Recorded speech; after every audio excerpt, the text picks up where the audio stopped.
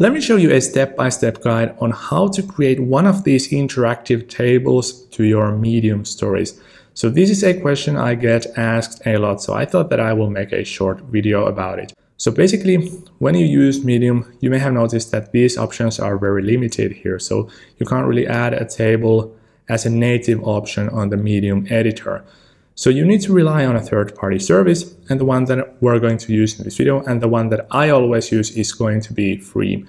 And thanks to ChatGPT, this is also going to be very easy for you to do.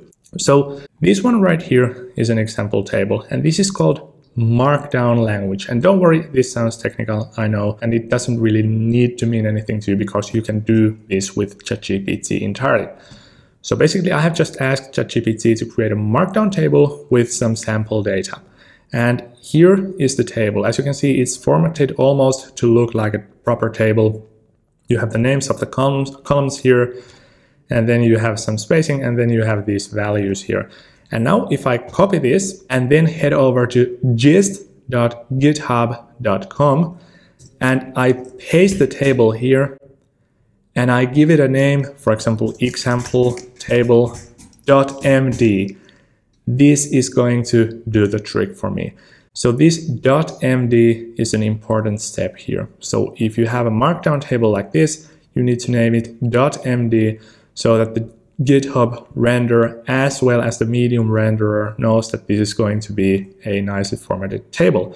And for example, right now, if I click on this preview, I can see this table that looks like this. And then once you want to go live with this, first you need to drop down here and click on create public gist. So this makes it available for all these websites. If it's a secret gist, you can render it privately, but you can't show it on a Medium post. So please make sure to make it public.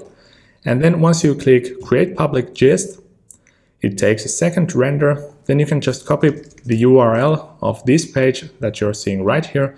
And then you can head over to Medium, paste the URL that you were given from the gist.github.com, hit enter, wait for a couple of seconds, and here you have your table. And by the way, if you want to add links to this table, so for example, these could be your affiliate links and these could be names of some products, you can just ask ChatGPT, can you add sample links to the table? So this is a somewhat of a technical implementation, so this looks very messy to you, I know, but this basically just, and let me actually copy paste this to the table. So we can go back to the original table here, we can click on edit, and I can now paste these links here. And the idea is very simple. So these square brackets will tell basically what the link says, and then these normal parentheses will insert this URL as the link under this text. And that's pretty much it. Then you can just preview the changes, and as you can see, here we have our links in place. And right now I can click on update public gist. And then if I head over to my Medium story and I refresh it, I can see this updated table right here. So that's how you create a table. But if you want to take the automation to the next level, you can actually just copy paste your entire blog post. For example, if you have listed some tips or products or whatever it is, and you can copy paste this to ChatGPT. And you can tell ChatGPT to create a Markdown table from this post. And because ChatGPT now analyzes this post, it knows that, okay, this is a list post of some kinds of products.